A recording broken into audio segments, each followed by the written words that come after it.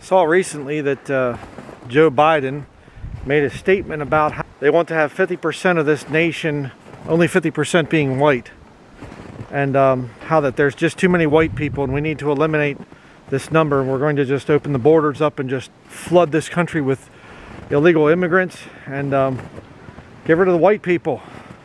So there's a second thing in that black box: an unrelenting stream of immigration, non-stop. Folks like me who were Caucasian of European descent, for the first time in 2017, will be in an absolute minority in the United States of America. Absolute minority. Fewer than 50% of the people in America from then and on will be white European stock. That's not a bad thing. That's a source of our strength. And you know, I get a little bit sick and tired of that racism against white people, because racism is a philosophy of idiots, and it makes me mad. It really does.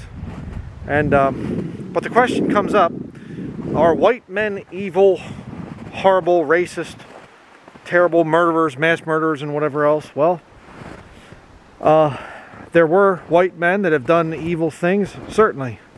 But you see, that's where racism fails, because racism just classifies everybody. We can find some evil white men, then they all must be evil.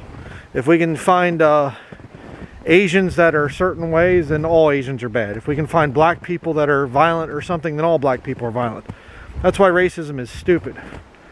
To say that because Adolf Hitler and guys like that were white, then that proves that white people are capable of great evil, and we should eliminate their numbers and make them be ashamed of who they are and ashamed of their culture and whatever else. White people had slaves in America, so we should hate all white people. Well, that's a very foolish thing.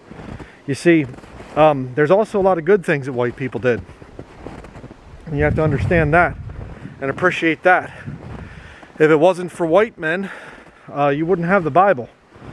The Jews, they're making handwritten copies. But it was the white man that came up with the Gutenberg press, and the white man that translated it and made it available to the common man. So yes, there are evil white men, but there are also extremely righteous white men. And a lot of the founding fathers of this nation, well, all of them were white men, and gave people freedom in this nation. Oh, but there were whites that did bad things to the native people, the indigenous people. Yes, and there were whites that got along with the indigenous people. So, it amazes me how easily manipulated some people's minds are. And they will say that we fight racism. We're radically opposed to racism, meaning whites that hate black people or whites that hate indigenous people or whatever else. And yet they themselves become racist in hating all white people and putting all white people down and saying that all white people, you know, there's just too many whites out there and we should eliminate their numbers. Stupid. Absolutely stupid. Makes me angry. But what's really behind it? Because I need to continue to bring this stuff out, because I'm seeing this propaganda. It's called divide and conquer. If you haven't seen my videos before, you have to understand that. That's why Joe Biden is saying these things. Joe Biden is on the same wrestling, he works for the same wrestling agency that Donald Trump works for. That wrestling agency is called Vatican Professional Wrestling or whatever else. These guys are all on the same team. They might seem like they're different, but they all are either educated by the Jesuit order or given awards and things by the Jesuit order. Check it out. You'll see that I'm right. Biden didn't go to a Jesuit school, but he's received different awards from the Jesuits. Donald Trump went to Fordham. He sent his son, the one son I think went to Georgetown. I think another one went to Fordham. So these people, they're papists, which makes them globalists. If you're Roman Catholic, your allegiance is not to your country. Your allegiance is to the Vatican, to the church, first and foremost. That's where your allegiance is to. And the Vatican has used this tactic down through the centuries, where they will ship in immigrants. Remember the Christian nativist movement here in America, where Protestants, White Anglo-Saxon Protestants like myself, we were very much opposed to the Vatican sending in all these people from Ireland, all the Roman Catholics from Ireland, and other nations as well. And we tried to fight against it, and we warned what would happen. But the Catholics came in, and they brought with them the mafia and organized crime, and gave us men like Al Capone and Richard Kuklinski, evil white men, you know. And but we still had a pretty good country for a long time, because we had men like Peter Cartwright, men like D.L. Moody, Dwight Lyman Moody, men like J. Wilbur Chapman, and a lot of the other guys, the old great preachers of the 1800s. So we balanced it out. You know, you get into the 1900s and you had some of the great preachers of the 1900s, and great movements of the Lord, because they had the King James Bible, the Bible of the White Anglo-Saxon Protestant movement. You say, well, that sounds so racist because you're saying what you are. Look around. Racism, it's white snow. How dare I say that it's white? I should say it's snow of no color or something. You know, if you can't differentiate between things, you know, I don't know what to tell you. Break that thing off, it's sticking out into the trail. But you see, this has been an age-old tactic that they, yeah, it cracks me up. We're going to end racism. Racism is dying and whatever. We'll stop racism. No, they won't. No, they won't. Racism is one of the favorite tactics of the liberal news media. They love it. It's never going to end. You'll never have a time on earth when there will be a time when all the races will get along and everything else. That's nonsense. Absolute total nonsense. I remember a guy I used to know. His father worked at a big factory down in Lancaster County, Pennsylvania, and he said that the break room was naturally segregated and nobody was told to sit with their own people. But the different workers, they all sat with their own, you know, kindred or whatever you want to call it, their own ethnicity. They did it on their own. And there's nothing wrong with that. You should want to be around people that are like you, that have your own culture. I mean, I grew up with German children, played with German children in my neighborhood. Echternach, Feaster, Hess, Baumberger. Oh, I can't think of the one guy's name. Fisher. You know, German children. And we had a great time playing together. You know, and we didn't hate black people. My grandparents, I remember, they would say names that are today considered hate speech and whatever else, referring to black people or to Spanish people or whatever else. They didn't hate anybody. It's just what was said, you know. I remember we were down in Washington, D.C. the one time when I was a little boy, and there was my father took a wrong turn. We got into this neighborhood. It was mostly blacks, and I remember these kids, these black kids, they were playing on running up over cars and everything. And they stopped, they said, hey, look, whiteys. Pointing at us, you know, look at the whiteys. We laughed. We go, oh, we're the victim of a hate crime. Oh, you know, I can't believe that they would call us white. We are white. You know, you go and you buy some kind of thing, you do a background check for a gun or whatever, you know, or some other type of thing, driver's license, whatever. It says, what's your race? That's racism. No, it's common sense. And as Christians, we have to fight against this system. We have to fight against it and say, no, you're not going to make me feel ashamed for who I am. I am a child of the living God. Yes, that's true.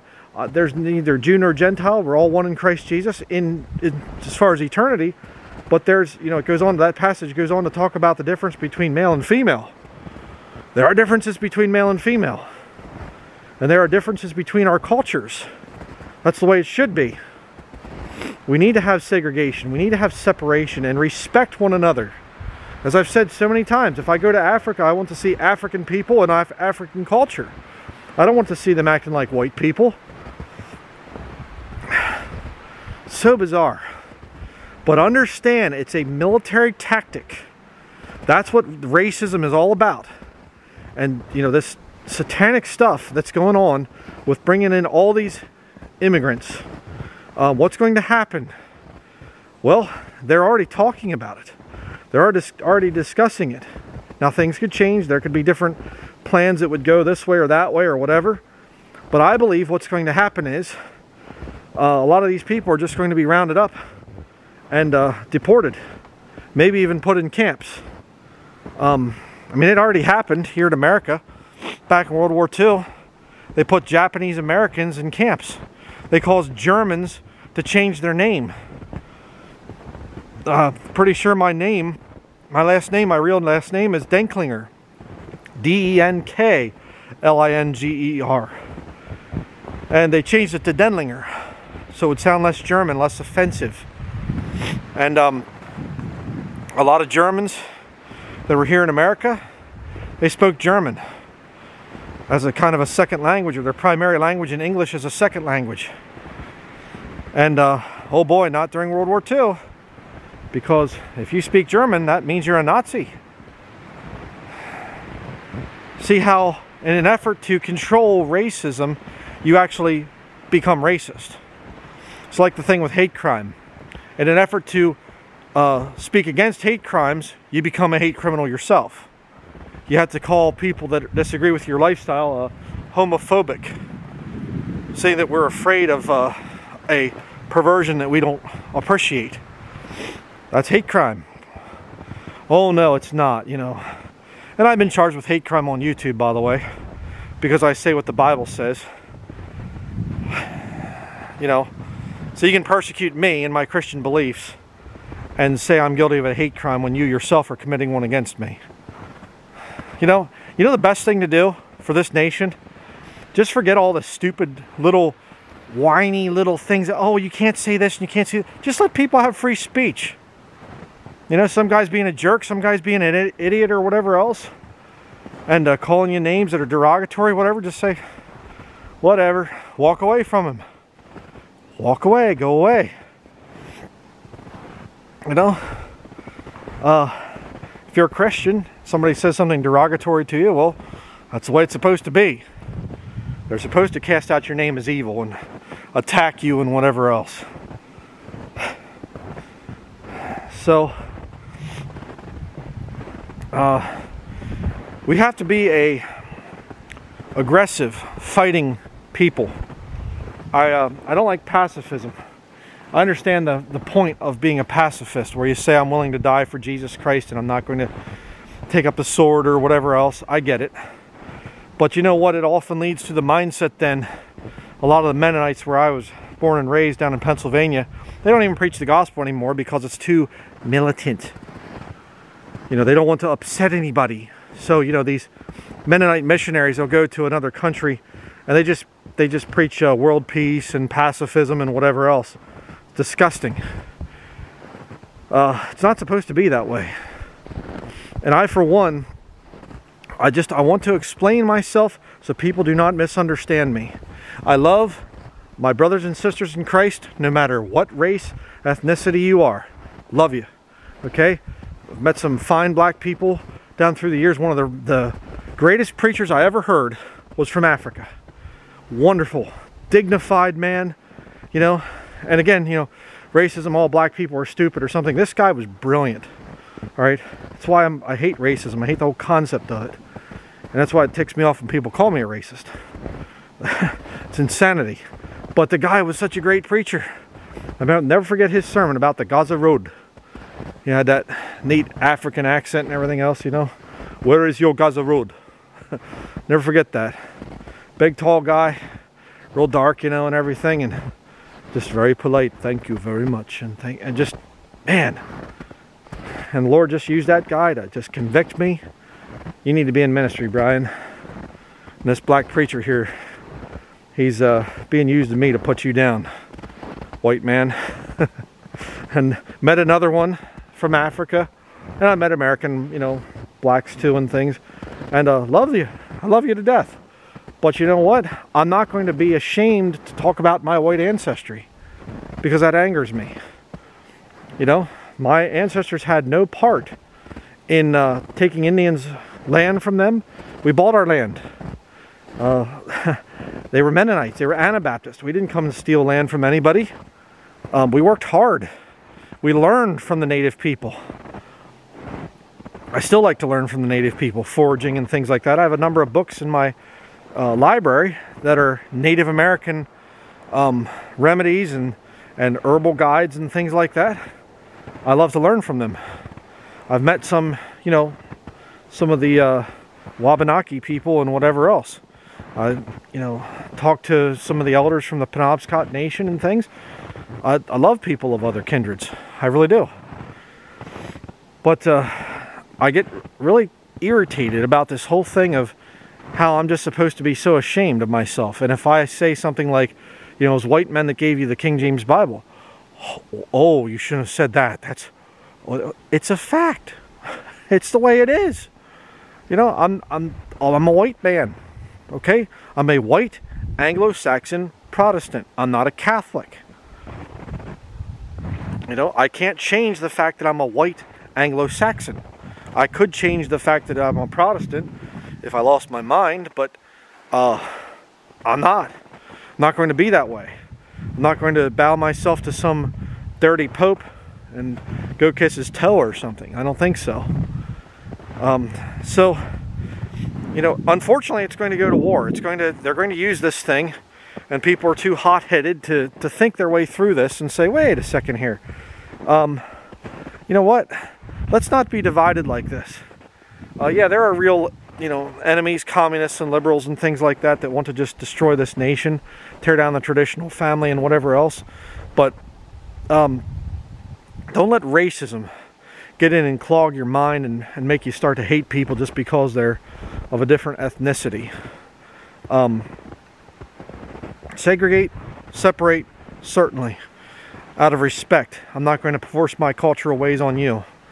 Don't force yours on me, excuse me.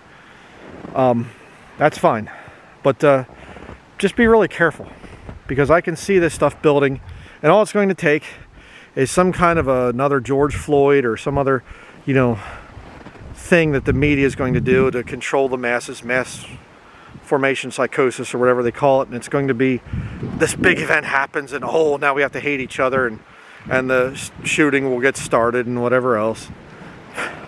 And the immigrants, I mean, man, you're coming into this country illegally. That's a bad idea, all right? That's a very bad idea.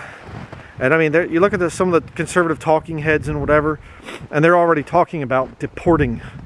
Sorry, the snow's, you know, occasionally you hit, it's kind of a packed trail here, but then occasionally you hit a soft spot and you go whoop down it. So, sorry about that. But they're already talking about it. We're going to round them up and deport them. You know, and I'd like to make another little interesting point here before I close this video. We're not far from the northern border, Canadian-American border. You know, we drive right near it and everything a lot of times, so it's not that many miles, you know, to the east that way. I don't see lots of immigrants coming across the northern border. Huh. I wonder why. Could it be the white stuff here? The cold? I think so. So, just wanted to put that out there. If you're white, don't let this mind control stuff get to you, where you start to think to yourself, well, I can't say that the white people gave you this and the white people did this great thing and that thing. I have to be ashamed of being white, and I can't say I'm German and I'm British, I'm Scottish ancestry, whatever. I shouldn't do that because that might make some poor black person feel bad. Well, or, you know, Asian or whatever. You know, usually the real big anger, the division thing is between whites and blacks, as you well know, if you know anything about American history. And, you know, we can't feel bad for people. If people are thin-skinned, then let them be thin-skinned. There are a lot of stupid, wicked people out there. You can't think about that stuff. God in eternity has the kings of the different nations coming and bringing things before the throne. God preserves the nations. God is all about national sovereignty. And that's what this whole globalist movement's about. So, My prediction, anything could happen at this point in time, but I think what's going to happen is they're going to be putting Trump in here in 2024. He will be selected because he's a charismatic actor and he knows the right things to say. He'll follow his script very well. He already is. I mean, he's already acting like he's president, you know, calling for this and calling for that, like he's got the authority of a president. But the people, the white people of this nation, have been pushed around for a very long time, and the anger is there, and it's just going to take that right little drop of media-induced violence and kaboom. But as a Christian, you say, I'm not going to be part of that. Good, don't. But at the same time, don't give up who you are. And you know, we have to do things in this world, brethren, in this life. It's not about picking the lesser of two evils or whatever else.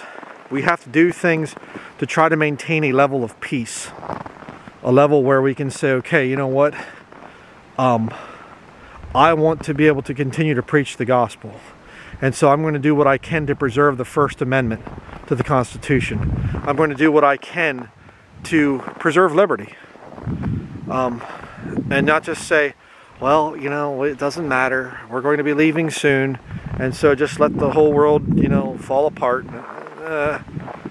Watch out for that stuff. Stand up for your God-given rights, brethren, and stand up for who God made you to be. All right? See you in the next video.